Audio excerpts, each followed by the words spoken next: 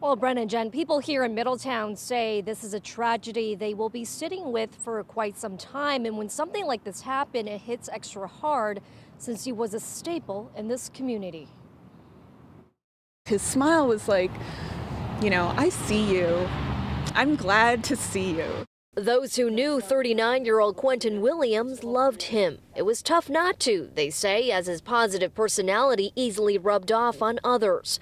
His zeal for politics and community service extended beyond the state capitol and touched the hearts of Middletown locals.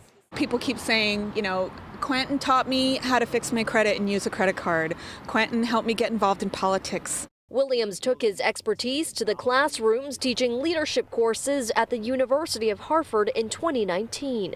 We get evaluations from students every semester, and they consistently talked about how much fun they had in the conversations that would happen in class, how enthusiastic he was. That enthusiasm cut short when he lost his life early Thursday morning when 27-year-old Kamid Mustafaj went the wrong way on Route 9 in Cromwell, also killing herself. According to the Department of Transportation, last year was the deadliest for wrong-way crashes, resulting in a total of 22 fatalities. State police say this year is not off to a good start either, as they have responded to 10 wrong-way driver incidents in a 6-day period most recently. A lot of the ones from last year, they're still under investigation.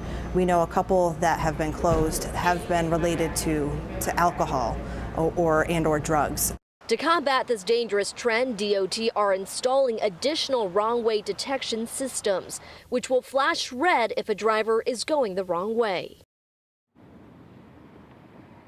And a vigil will be held tonight at 7 here at the South Green in Middletown. And our Fox 61's Gabby Molina will have more on that coming up at 5:30.